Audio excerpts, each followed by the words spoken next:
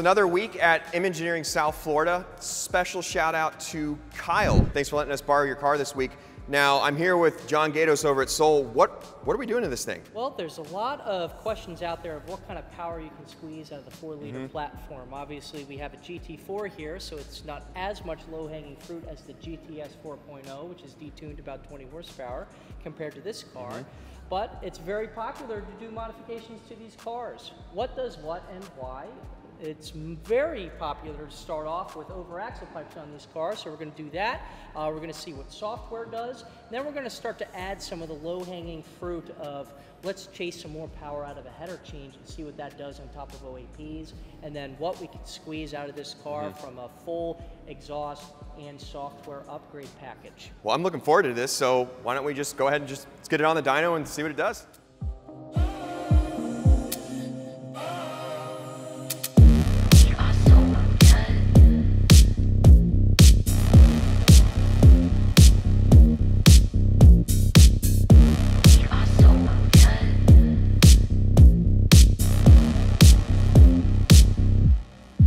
So we got the 718 GT4 loaded up on the dyno. Now, the first thing we're going to do is we're going to do some baseline runs on this car in a bone stock configuration. We're not going to add any power to the car. However, we are going to install encoder to the GT4. Now, encoder is a unique product that M Engineering offers. It allows us to apply some of our custom features to the car without adding any power to it. It also allows us to use mTuner for things like data logging and to put the car in dyno mode. So in this example, encoder is being installed to the car as a stage 0 flash. So no power is being added to the car, but we're adding some of our custom features. So for example, we've removed the auto start stop, and we've also installed our PSE valve mod. So when you push the exhaust valve button, the valves open all the way up.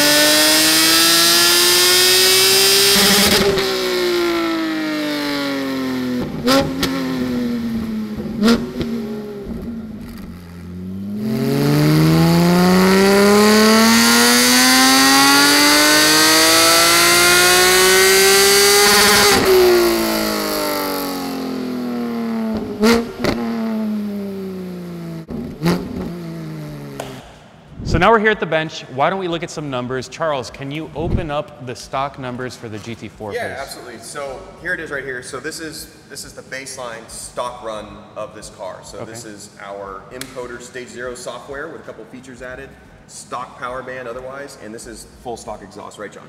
Mm-hmm.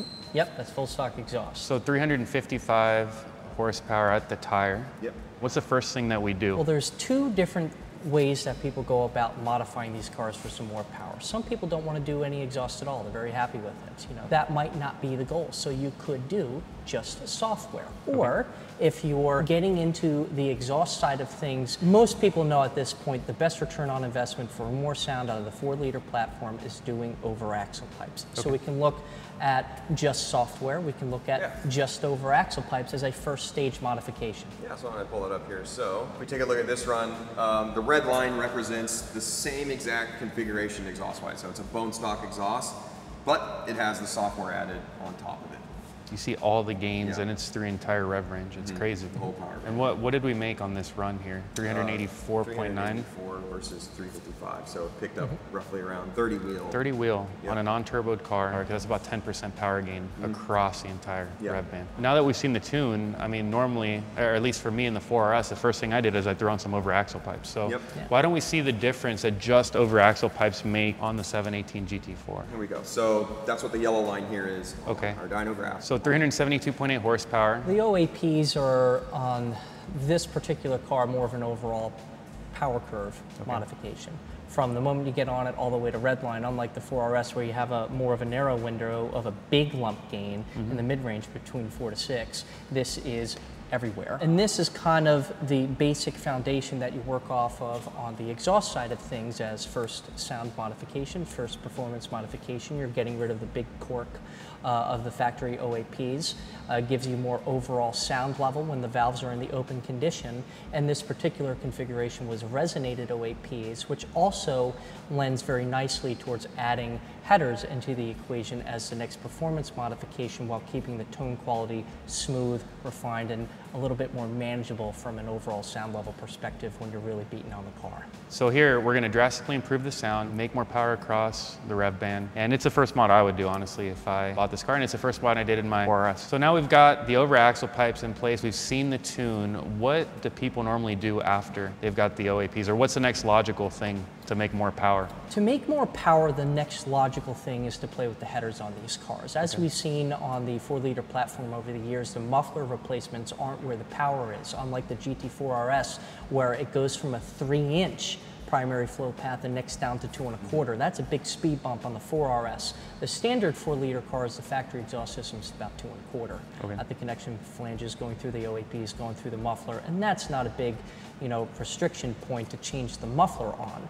So the logical thing to do is to go after a header change, and that will increase performance further. If you're looking for a character and tone quality change, that's where you go after the muffler side of things.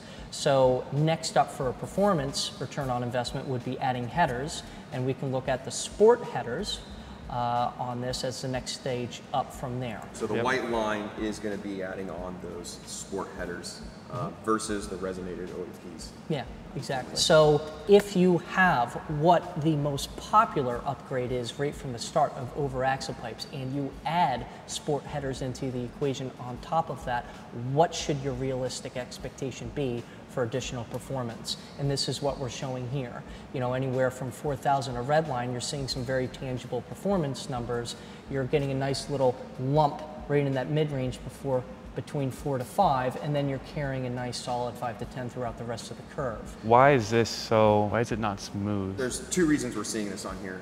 Some of it has to do with the smoothing of the dyno, but these cars from the factory on a stock tune at wide open throttle run a lambda target of close to 1. So it's actually running a really, really lean condition. So Porsche does a whole bunch of stuff in here for emissions, and as a result, the power band through that range can look a little goofy. So with some tuning with some correct fueling targets, that can get smoothed out quite a bit. Yep. See how much flatter Wow. that torque curve is? Yep. Absolutely. So- And you can see it as you start to make more and more power. You know, this becomes more and more amplified out of just the exhaust changes before you start to bring the software into the equation. So you can see the car's just like, it wants to make more power, wants to make more power, wants to make more power, and it's just like, the software is just beating it back down again, the stock software. So as soon as these lovely guys get involved, all of a sudden it smooths that all out, and then you get that big cumulative gain of everything working together appropriately, and everything becomes a whole lot smoother. For the more track-oriented competition guys, you know, here we are adding competition headers on top of over-axle pipes. There is your best return on investment for power. And that leads into, okay, so well, now we've gotten most of the return on investment out of the exhaust, out of the way. Now what can we do?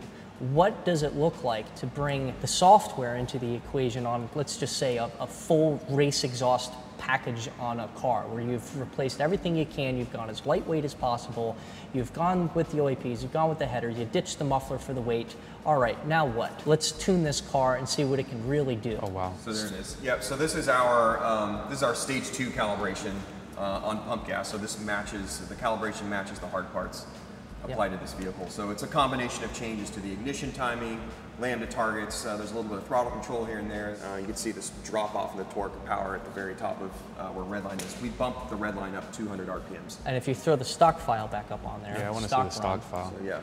Yeah, that's ridiculous. And that's your big delta. What's that, like 60 some wheel? Yep. Yeah. And On what, a like naturally 30 aspirated torque? Yep. Yeah. That's ridiculous. This is real. This is realistic. So if you guys want a much more cost-effective 4RS, I mean, you did it with just an exhaust and some software. This varies a lot depending on the configuration that you go. Valve, non-valved, you know, sport versus competition. I would say that an investment like this, you'd be looking at maybe 10 grand, 12 on the high side. You're picking up, What? 60 wheels, no laughing matter. That is no laughing naturally matter. aspirated car. What's Absolutely. it rev to? 8,200? 82. Yep. It's almost 9. Now we've seen the dynos and we've talked about the numbers. Let's go for a drive and see how the car feels.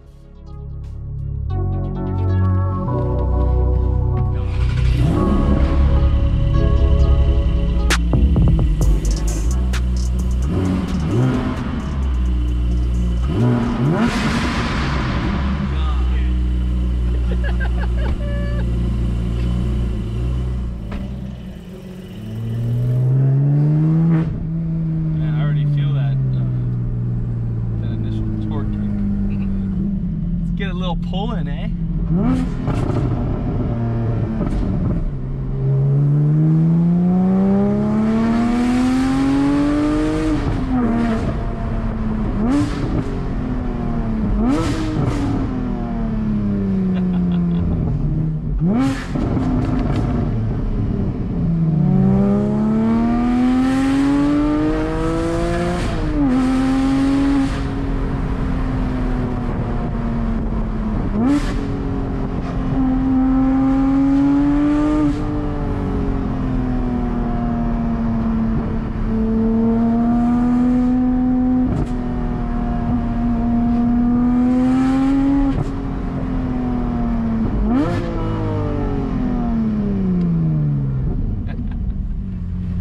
How can you not hear that and go, cool?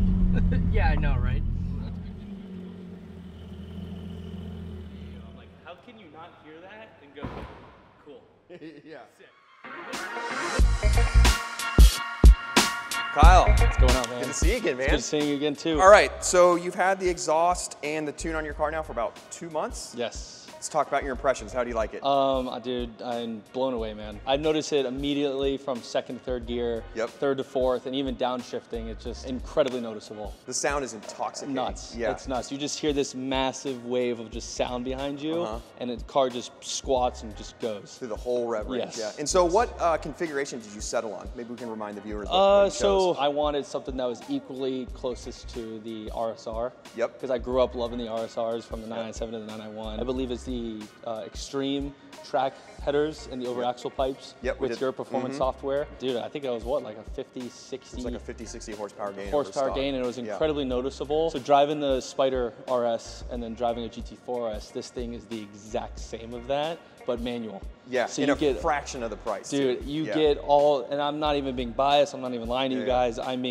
I work for the brand of Porsche, so I've driven Spider RSs, 4RSs, and I can tell you right now, driving this with your performance software and the Soul Performance setup, dude, I'm telling you, it is, you get 4RS, you get everything of a Spider and 4RS in a 6-speed manual GT4 for the fraction of the price. It's incredible. Having a 6-speed and getting all that power that the RS, the 4RS, and the Spider RS have at a PDK, yes, it shifts faster, but to be able to have that power within your grasp of second, third, fourth, from a driver's perspective, it is nothing but fun. 10 out of 10, I thought like, okay, the wow factor would go away. No, the wow factor doesn't go away. It's still there every time you do every time you do a pull, and again, second, third, fourth, that power, it just hits, it goes all the way out, it just stretches the gear fully, and you just feel it and I'd highly recommend it, 10 out of 10. It's a perfect car, man. Yeah.